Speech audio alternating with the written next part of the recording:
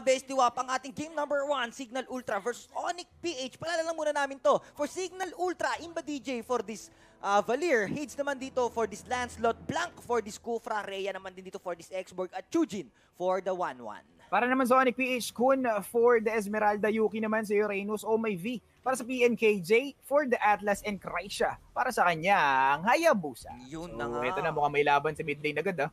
Oo. Yung tutang pikit, ang sakit talaga sa ulo, no? Parang 4 na yung kalaban mo agad sa mid lane kahit 1-3-1 lang yung setup nila. Ang kunat pa no? Grabe. So, iba-iba ang ibang sakit sa ulo kapag may kalabang ka dito na PNK. Grabe yung tutang pikit. Normal lang. Pero kasi ang mahirap din, for the Onic PH, may first kill si Imba DJ na kaya niyang ibigay agad-agad. So, hindi magko-cooldown, magko-cooldown, pero mas mataas yung chance na makalamang sila for the early stage of the game. And Hades getting the blue buff dun agad ng isang Onic PH. So, medyo mahirap nga naman sa kanila to kasi mali-level gap talaga ang tropa. Pero out na nga lang din. Blank mukhang mapapatay pa. Binigyan ng triangulo. Level 4 lang or level 3 lang dito si Hades. So, kulang pa siya para dun sa kanyang ultimate. Pero si Rhea lalaban sa 3 players ng Onic PH. Makakatakas nga ba? Walang aso. Ayun na, may aso na kinagat na. Naku po, grabe naman din, galit na galit. Pero disengage na lang din. Walang masasaktan, walang mamamatay for that clash. Pero grabe, halos ang ubos ang buhay dito on the side of Cignal Ultra. And sa bottom lane naman, tamang farm lang din for both sides. Yuki and Chujin face off lang din mga kaibigan, pero disengage. At for 1-1, kailangan mag-stock muna siya dito ng items as early as possible para mamaya pagka nagkaroon na ng bigwasan ng sabay bayan, talagang papalag-palag din naman. And by the way, eto na, po, 1-on-2, Bestiwap, Blank dito, running out of life, trying to escape for this Cupra. Mayroon may flicker pa. Oops, umulti lang din naman si Hades din kaagad dito with the Thorn Rose as well. Gusto pang bumawi against Onic J. Level 2 pa lang mga kaibigan. Susubukan makatakas pero no! Nahati sa dalawa and that might be a problem. First blood has been taken by Cignal Ultra. Parang nag-Fruit Ninja lang si Hades dun, Malapit nga yun, Pero Kreisha, napatay pa pala yung isa sa mga players dito sa top lane. Mga kaibigan, level 4, laban sa level 3, pwede pa silang kumuha ng gold buff dito. Pero maganda, 1-for-1 trade lang ang nangyari. Makapatay man sa mid lane, sisiguro din lang makakapatay din sa top lane. Pero teka lang, hindi tumama yung mga skill ni Hades dun sa mga damager dito. Pero si Imba DJ, nakaabang lang din sa bandang gilid. Kung sakaling mag-go through ang Onic PH, pwede niya magbigay ng searing turn para matulak ang mga kalaban niya dito. So sayang ang gold buff for the Onic PH, masisecure pa agad ni paring Hades. Tama mga kaibigan. At eto na, ladies and gents, talagang hindi nagpapatalo sa isa't isa. Nakikita niyo naman din, pero si Onic J din doon sa kabilang banda. Grabe naman, puno ng aksyon si Onic J. Speaking of, patay na din sa kabilang banda. Pero yun nga lang, for that Hayabusa, disengage, pero wala nang buhay din dito on the side of Cignal Ultra. Another one, subukan makatakas against these 3 players of Cignal Ultra. Hinahabol-habol, pero naupo, Esmeralda was able to escape for that clash. Medyo mabilis ang kamay dito ni teka lang, Chuktak Chenes na ibigay dito kay Rhea. Pinagsaluhan pa nilang dalawa pero out na lang din. Magandang backup yun coming from Blank kasi may pagkakataon na pwede nang mapatay dito yung damage dealer or the Xborg. Pero si Jay mukhang sinesecure lahat ng pwedeng isecure dito pero nakakuha pa rin ni Hades yung purple buff or the violet buff doon. Pero top lane, nakabasag na ang team ng Onic PH. Grabe mga kaibigan. Kung gaano kainit yung Series 1 natin kanina, ganun din kainit ang laban ng NXP at Execration. Ganun din kainit ang pinapakita ng Cignal Ultra at Onic PH. Ito na, agawan na naman ng buff. Parang agawan lang din ng base ng bata ako. Pero naku po, ito, lalaban ba ito? Disengage na lang mga kaibigan. Si Venus walang buhay, pero grabe naman din for that setup play mga kaibigan ng Cignal Ultra. Pero di papatalo Onic PH. J dito, napatay lang. Si Lancelot kumukulit-kulit parang mala fruit ninja nga tulad na sabi ni Earl, pero mamamatay siya. Yun nga, buhay mga besties, and that's gonna be 2-4 in favor of Cignal Ultra. Yun yung mga yun yung mga gagalaw na parang ninja talaga no? Every time kasi na tumatama yung first skill niya dun sa mga bagay na hindi niya pa natatamaan, nagko-cooldown agad yun. So mas malaki yung chance ng Cignal Ultra na makadikit dun sa mga players agad ng Onic PH and ma-burst down. And item check nga tayo dun for Hades kasi medyo okay na din yung damage niya.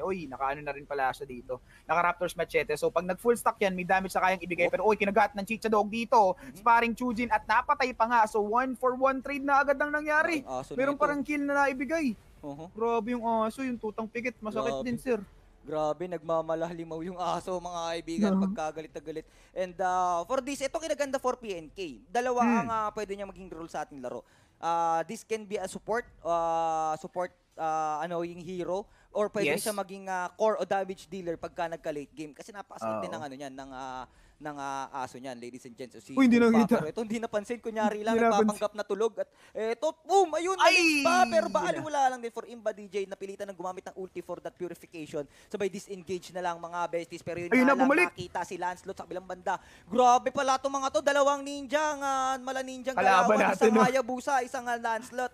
So, ninja versus assassin. Sino ba ang malupit? Pero oops, ganun pa din. 5-2 ang ating score. Si Krisha doon, tumatakas with that quad shadow. Pero di maaabot. Bumalik.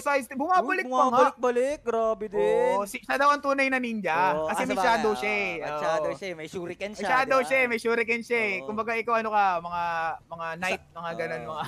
ganun bagay. Pero dito, si Chujin pag nakaangat to, machukchak chenes nito mga kalaban, pwede niya nga palagan talaga. Pero Onic J, susubukan lang na bigyan ng mga skills dito ng isang Chujin. So, out na nga lang ba? Oo, ayaw nila ng away muna ngayon. More on objectives muna ang dalawa. Pero lamang sa kills ang Cignal Ultra dito sa pagkakataong ito. Pero clear that one. And papatayin pa nga Chujin, nakapag ano? Grabe, nakapag-ulti lang din mga kaibigan. Manananggal is online, naka-double kill pa. Pero yun nga, di naman pala double kill. But still, patay din si Kuya Chujin natin doon. Ladies and gents, 2-for-1 trade ang nangyaring engagement. Pero sa bottom lane, grabe din pala. Din dito si Yuki, napakalalim na ha, kung titignan mo. Halos talagang hindi pa siya sumasama sa clash. Pero look at the objective that na nasisecure niya dito sa bottom lane. And laki ng space na nagagawa niya. Second turtle of our game, eto na. Baka kukunin na ng Cignal Ultra.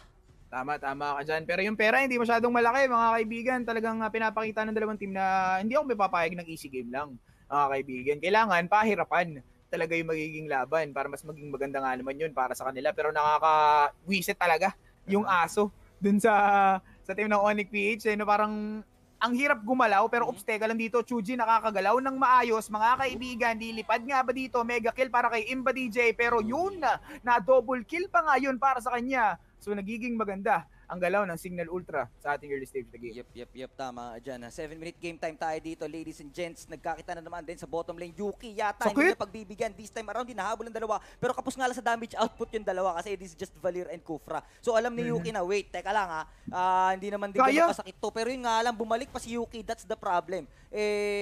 Ligtas na sana siya dun kasi umalis na rin si Kufra.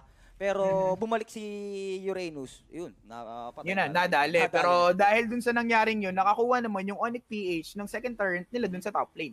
So, at least, kahit pa paano, may napapatay man, bumabawi sila. Pero ito ngayon mahirap para sa Onic PH. Sinisecure na ng Cignal Ultra halos lahat ng turns na pwede nilang kuwanin. Diba? So, nako. Antayan sa magandang error. O, sa maling error na pwede nilang mabigay. Oo. Grabe. Yun ang ito na. Mabibigyan pa shades. Mali na, error pa. Yun yung malupit dun. Ganun kahirap yun. Grabe, mali na, error pa. Pero diba? ito, naku po, yun lang, kumaliwa sa left, ladies and gents. Pero uy, naku po, ginamitan ng ulti light up. Naku po, ito din, naku si Rhea papalag. Mga kaibigan, pero yung walang buhay dito si Blanc. To that moment, napasok siya dito ni Kuya Krisha. Pero yun nga lang, may trade, hindi pwedeng walang ganti. And that's gonna be a 1-for-1 trade. Yun nga lang, high priority target ang napatay dito on the side of Onic PH. Cignal Ultra is doing it good. 11-4 ang ating score with the 2K gold lead against Onic PH. Pero dun sa bottom lane, gumagawa din ng inaangat ng ni Yuki. Pero ang problema, pag nakita siya ni Chujin dito, mahirap. Pero ayan na nga, mga kaibigan, bakbakan lang. Normalin. Ang hirap labanan kaya ng isang 1-1. Wala na pa 2-1, pagka ganyan, umili yung kalaban niya, mas malaki yung chance niyang makapatay. Pero eto na nga, kinagat ng tutang piket, mga kaibigan, plus pasok lang ng Esmeralda and napatay nila yung isa sa mga players or the core damager ng Cignal Ultra. Oo, tama ka dyan, mga kaibigan. 9-minute game time tayo dito. So far, so good. Ang Cignal Ultra sumusugod, mga kaibigan, sa top lane doon if you're going to take a look. Pero si Yuki doing some buy time lang din, mga besties. Ayun, naku po. Siguran pala to. Sige, base rush tayo. Kayo sa top, kami sa bot. Let's do it. Sinong mauuna? Pero, oy, naku, walang dedepensa. Huwag niyong paalisin. Kung gusto nila mabasag ang tier 3 tower. Pero look at this half-life na. At may minion pa, may aso, nako, yun lang, that's the problem. Good risk to calculation for Onic PH, pero though, mapapatayin nga lang din sila, but still, at the end of the day, that's gonna be a tower push for Onic PH. Uy, mamatay pa nga ata si H dito. Ayun na, nabigyan ng flicker in ni paring Yuki, pero Chujin, tuloy-tuloy pa rin ang pambabarag kay Yuki dito. So, top lane, na tinuloy nila, plus the bottom lane naman, rent para sa Onic PH. Talagang maganda ang ginawa ng Onic PH. Medyo sugal, pero at least kahit pa paano, nakuha nila. Na ano sila, naging okay sila dun sa binigay nilang sugal. 'di ba? Naka-super karito na sila dun sa bottom lane. So good yun for them. Grabe mga kaibigan. 10-minute game time tayo dito. Patas na sila sa gold. Lamang nga lang Cignal Ultra pagdating sa killing score. Pero at least, naku po, ito na. Yun na naman, bang! Patay na naman din for the 4th time around ang kanilang Hayabusa. Though walang damage dealer, Onic PH, here comes the team fight na pinapakita din naman nila. Si Blank dito, tamang flex lang din, pero tumatakas na ang Onic PH. Look at this Yuki. Naku po, bumabay time lang para habang nag-disengage ang kanilang team. Si Chujin, tinitira yung tutang pikit eh. Ayun lang yung tinitira niya eh. Kasi hirap siya makalapit din eh. Sa mga players ng Cignal Ultra, ay ng Onic PH, pero oops, may Viv, go down dito para kay Hades, pero eto na nga mga kaibigan, speaking of Chujin, lalaban din naman, makakaangat nga ba?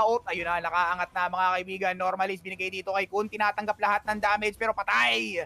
Dito ang isang player, tatlong players ng Onic PH, pero top lane, Yuki, naku, mga mala-ninja pala itong Onic PH, wala ninja, kaibigan.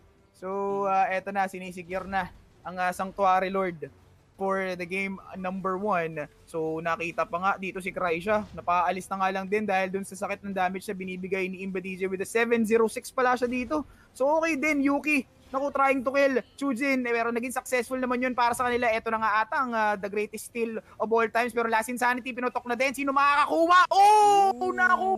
Okay. Yung mga bagay-bagay dito mga kaibigan, samantalang siya buhay pa rin sa pagkakataong ito, na bouncing ball ay naibigay doon sa bandang gilid, pero Blank, mapapatay ba dito ni Yuki? Rhea, naku po, ang daming pwedeng mangyari pero patay na rin, isa na lang ang natitira, and bottom lane, mape-pressure pa nila mga kaibigan, 19 seconds bago mabuhay ang isa sa mga players and mukhang dediretsuhin na ng Onic PH ang ating game number 1. Grabe mga besties. Pero yun na nga, kung we're going to take a look din dito, 17-12 ang ating score. Onic PH, dire-diretso lang. Hage trying to defend their own base. Wala nang minion wave. At mukhang madedepensahan na nga mga kaibigan, pero patay pa din. Pero buhay na din naman si Chujin dito and another minion wave. Eto na, naku po, lumipad na mga kaibigan. Isang mana ng gal, but still, here comes the Lord. That's the problem. Mga besties, Imba DJ trying to defend, holding their own base 2 against 4. Medyo mabigat ang minion wave na daparating. There's a Lord, patay pa din. Imba DJ, yun nga lang si Kun. Lord, wala na din. Well defended pa ba? Sa Cignal Ultra, grabe na. Depensahan pa nga talaga. Paisa-isa man sila nabuhay, but still, buhay pa rin ang base. Kayang-kaya pa. Hindi pa oras para isuko ang laban. Hindi pa oras para sumuko mga kaibigan. Pero Yuki dito gusto nang tapusin ang laban kasi alam nila na ito na yung tamang pagkakataon. Mas maganda, mas mabilis. Diba? Habang mahina ang kalaban, diba? Samantalahin. Siyempre. Oops, nako. Tama ka dyan, pero tower lock na si Yuki. Naka-tower lock na. Kailangan ubusin yung minion. Pero hindi natira yung mga minion. And natapos na in the game number 1 will go to Onic PH.